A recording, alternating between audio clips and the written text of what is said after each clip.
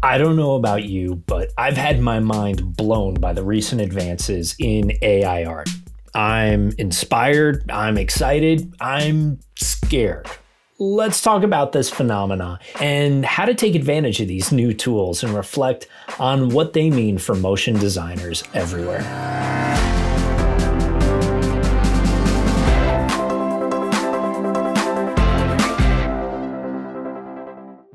I'm John LePore. I'm a creative leader focused on designing the future, whether creating fictional technologies for films like Black Panther or working on real-world products like the Microsoft HoloLens or the Hummer EV. Today, I'm teaming up with my friends at School of Motion to talk about one of my favorite new technologies, AI art. We're going to talk about this new phenomena, how it works, and what it means for creatives today. We're also going to dive into some of the current AI art tools, particularly Midjourney, and show some of the ways you can leverage these tools in your creative process. Okay, so what is AI art? The recently popular AI art systems mostly work the same way. A human provides some kind of guidance, and the artificial intelligence responds with an image entirely generated algorithmically. The guidance you provide can vary, but it's most commonly provided as written text, known as a prompt. You could say something like, "Make me a sunrise over a futuristic city," and within literally just seconds, you will have an image in front of you that shows a sunrise over a futuristic city. You might even see multiple options of this that you can choose from and refine further. So how do these artificial intelligence art systems work? Well, most artificial intelligences, not just for art, are trained on a particular area of focus. This training is effectively feeding the AI a massive amount of data relevant to the area that it's going to specialize in. I think of it kind of like if I wanted to learn to speak Italian, but didn't want to spend time with a tutor or a teacher or taking any kind of specific lessons, I might just decide to sit down and watch thousands of hours of Italian soap operas.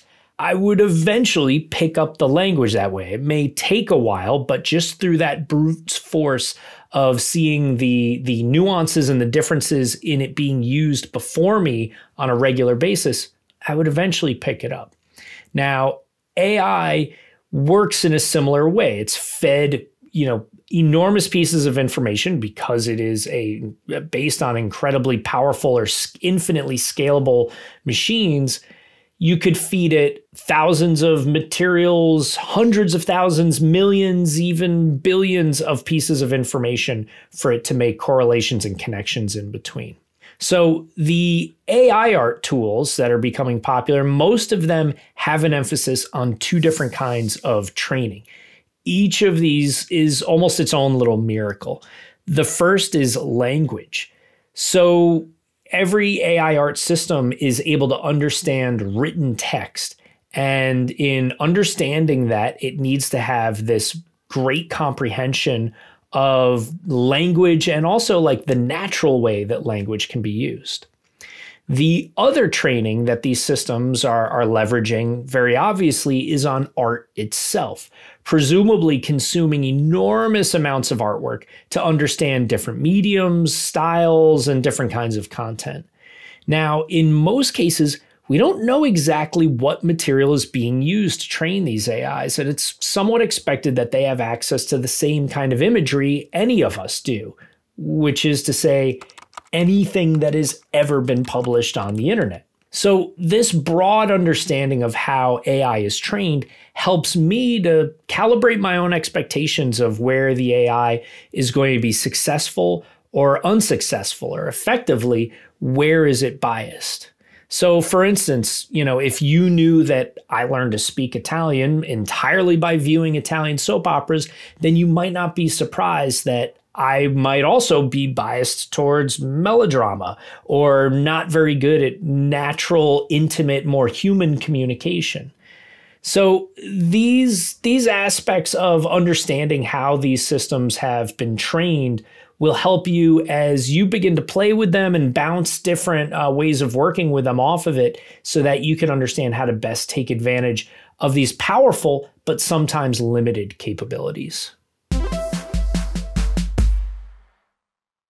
So let's talk about the specific AI art tools. And it's important to note, these tools are changing very quickly. I mean, they're rapidly evolving week to week at this point and are typically considered to be in public beta. The two tools that are resonating the most in my creative community have been Midjourney and Dall-E, and I want to compare the two. To me, I always think of Midjourney as having the soul of the painter, while Dall-E feels like it's built around a team of stock photographers of some kind. Dall-E will almost always make more coherent or clear or precise images, but at the same time, Midjourney's images can be incoherent, they can be unrealistic, but I find those qualities to often just be sublime. Midjourney always has much more sophisticated compositions, and it has this incredible way of working with color and texture that Dall-E doesn't even come close to. Now, if you can't tell already, I do prefer Midjourney, and I want to talk a little bit specifically about how you can explore Midjourney's capabilities. So to access Midjourney, the first thing that you're going to do is make sure that you have a Discord account. Discord is a free-to-use messaging platform that you're going to use to access the Midjourney chatbot. Then make sure that you've entered the Midjourney public beta and sign up for that and everything, and you'll get access to the Midjourney Discord server. Once there, you'll begin interacting with the Midjourney chatbot, which means you will be typing commands using the specific prompting format, and the bot will respond to you with your result, which you'll see being born right before your eyes. When you start this out, I encourage you to begin in a crowded chat room. It's great to see how others formulate and then also refine their prompts and the kind of results that they get. Once the chaos of that gets to you, go ahead and just start a one-on-one DM with the Midjourney chatbot.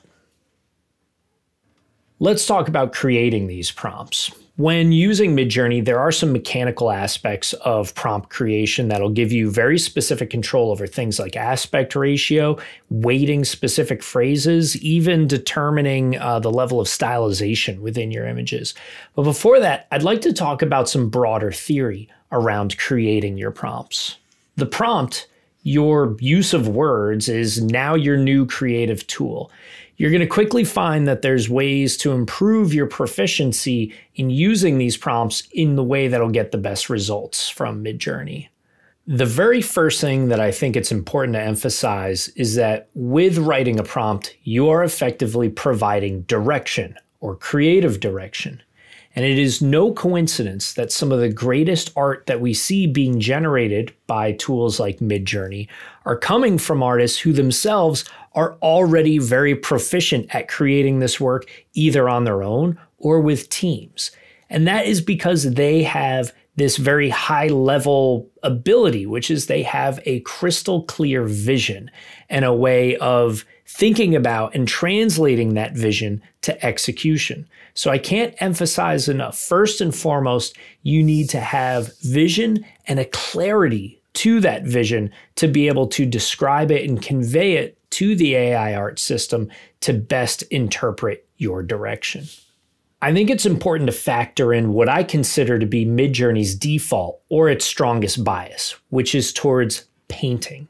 Midjourney is not necessarily by default a graphic designer or a photographer or a 3D rendering specialist. Although it can branch into any of those spaces, it does seem that its home base, the place where it is most comfortable, is in generating paintings. So you want to keep that in mind so that you are ensuring that you are guiding Midjourney towards whatever your intended result is, knowing that first and foremost, you're speaking to a very experienced painter. If you're already comfortable discussing and describing creativity, you're going to be at a huge advantage. When you're working with an AI art tool, you're going to want to harness your creative vocabulary in ways that can be technical and very specific, but also ephemeral and help capture a mood. Feel free to describe specific technical lighting conditions articulate a style of composition, but also try and describe a mood or a feeling that you're going for in the image. All of this is practical and useful guidance as it is when you're providing direction to a top-tier artist. I think it's important to leverage certain zeitgeists when you're working with Midjourney. Try to feel out what sort of subcultures or niches the algorithm is aware of. You'll also find that this can generate surprising results.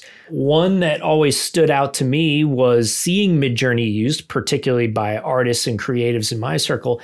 They would often include the term octane render in their prompt. And that wasn't necessarily a way to, I think, make sure that the end result had the feeling as though it was created in a specific 3D physically based rendering system. I think it was a way to actually prompt Midjourney to create images that had things that are very commonly, or I should say stereotypically, found in octane renders. Bright, intense, blooming glows and neon colors with a combination of hard surface modeling. So there's all different ways that you can use these sort of zeitgeists or reference these niches or circles of different artist communities to steer Midjourney in a particular direction. After I've become obsessed with reworking and refining a prompt, I'll sometimes start to feel a little stale, and at that point, I like to start playing with forcing some unexpected juxtapositions into the prompt. Looking at ways that I can throw a new light on things or even intentionally disrupt whatever I was originally planning to create just to see what happens. I mean, this is a tool that's going to generate results in a matter of seconds. I might as well just explore and see what else is out there. This can be done in any number of different ways.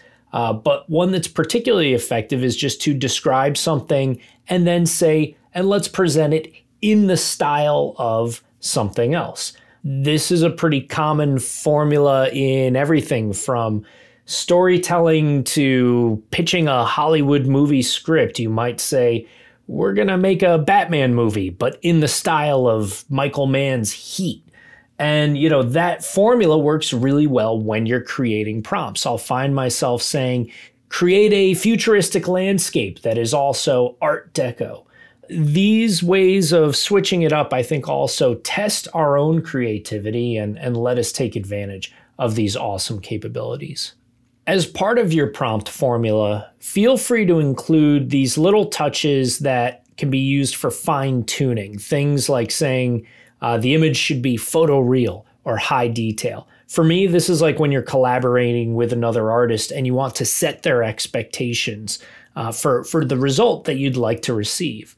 Some of these parameters that you can put out there can also fall into certain buzzwords like HDR, 8K, or award-winning photograph, or whatnot. When you're using phrases like this, it's not going to actually change the technical specifications of the output, but it is going to tell the algorithm to reference images that are maybe boasting that they have a higher dynamic range of colors in the image or exceptional high resolution detail. And then if all else fails, ignore all of these suggestions. Just riff, just play with it, have fun with it, type in absolute nonsense, type in poetry, musical lyrics, anything that comes to your mind. Midjourney's biases are pretty good at steering everything towards a result that is going to be at least visually or aesthetically pleasing, even if the content makes no sense at all. And you can get some amazing results like this. I will be chipping away at a prompt for close to an hour, and my daughter will walk by, say, oh, you're using that art creation tool, and she'll come over and she'll just say something like, show me big rainbow tree. And I'll type that in, and it'll be the most beautiful image that I've seen in the last hour. So have fun with it, enjoy it, and just see where you can find the edges of this tool's capabilities. And make sure to check out Midjourney's documentation for a bunch of precise controls that you can add to the end of your prompt, typically beginning with dash dash and then some specific terms like stylize, aspect ratio, and even quality. These parameters will help you dial in some of the way that Midjourney takes control over the images that you're creating. Okay, so just using our words, we can create images of untold complexity that are combining genres, mediums, even specific artists as influences. Is this even ethical to do this and work with this? It's a great question, and one that I think the answer will continue to evolve as time moves forward, as we become more comfortable with these tools.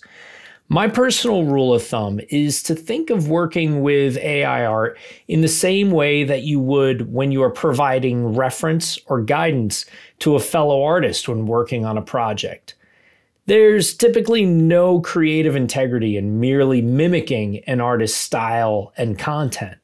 But if you can create something that feels distinct and new, while still using other work that exists out there in the world as conceptual building blocks to arrive at your destination, I think there's still opportunities to create something distinct and interesting. It's also worth noting that these tools are not copying, sampling, or merging actual assets from the artwork that the AI has been trained on.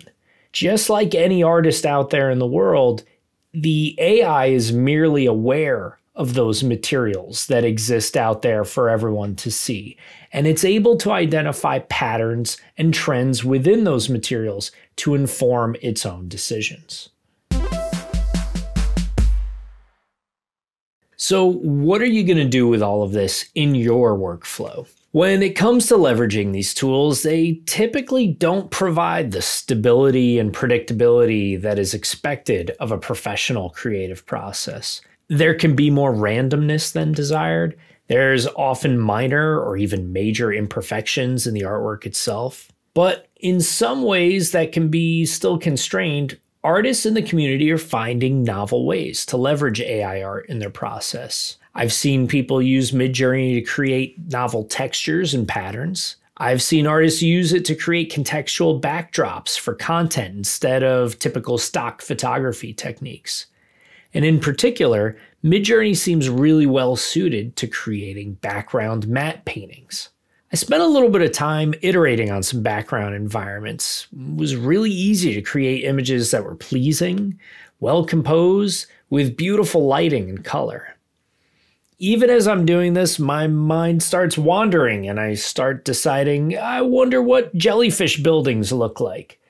Before I know it, I'm playing around with permutations that I couldn't even imagine creating in photo collage or 3D. Even with a super sloppy pass at dimensionalization in After Effects, I could start to see how these images could fill in specific gaps in certain project workflows. There's even ways to leverage other AI-powered tools to enhance these workflows. You can edit details or even expand your canvas within Dall-E. There's AI-powered depth map tools that will create proper depth maps that'll allow you to take your artwork and bring it into 3D tools to get much more nuanced depth out of these images.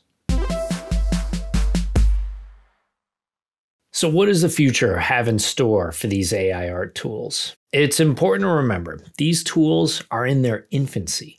It's not just even that these are public betas right now. These are effectively experiments that are offshoots of much broader explorations around applications of AI. The creators of Dall-E have emphasized that this tool was a fun offshoot of their other studies because they knew it would attract artists, and in turn, artists would create fun outputs using this technology, which might generally ease some of the concerns of generally intimidating feelings that the public have around artificial intelligence. If there's anything that I want you to take away from this, it's that you don't have to be afraid of these tools. Even if you're against the theory of an AI assisting with your creative process, you might feel differently once it's able to generate any 3D model that you need on demand. Or imagine an AI that can take your completed design and recompose it for alternate formats that you have to deliver. My mind starts spinning when I think of the distant applications of AI. It's only going to get faster, it's only going to be more accurate and more in tune with what artists and the general public need from these tool sets. The folks behind Midjourney have described wanting to create imagery in real time so that you could walk through your images like a video game. Imagine entire films being created on demand in the moment that you press play, or a film that could even evolve or change while you're watching it if it senses you getting bored. Like I said, my mind spins. So for the time being, explore these tools, have fun with them, figure out what they do that you like and what you don't like, but also don't write them off as a novelty or a fad. The untapped potential in AI will almost certainly continue to impact the way that we create, but much more importantly, it could dramatically expand what we can create.